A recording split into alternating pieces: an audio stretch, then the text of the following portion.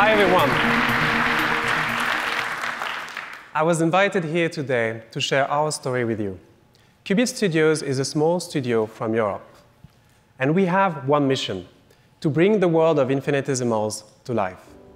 In our first game, you play as Captain Okni Rodin-Reg, as he and his crew explore a mysterious planet filled with lush environments. Now, a universe is already big at our scale, but when your main character is only a few millimeters tall, it takes on a whole new meaning. As a studio, we have big ideas. As a small team, we need to make choices.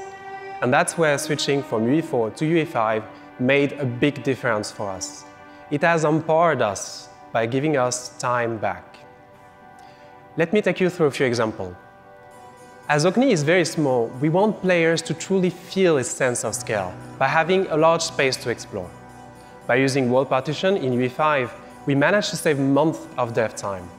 Not just because of the size of the world, but also because we can build on top of it. It allowed us to spatialize a lot of systems very quickly. And with the built-in HLOD, we get strong runtime performance while being able to load the entire world visually in editor.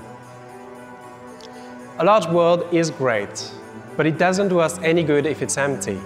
And that's where the new packed actors and level instances came in handy.